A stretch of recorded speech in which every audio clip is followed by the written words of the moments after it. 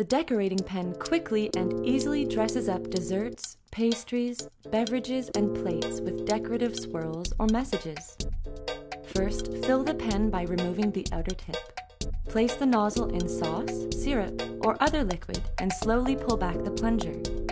When the decorating pen is full, gently push down the plunger until sauce is released. Using the decorating pen is as easy as writing with a regular pen. Use the red tip for fine lines, or remove for thicker strokes. Hold naturally, gently squeezing the sides to release sauce as you go.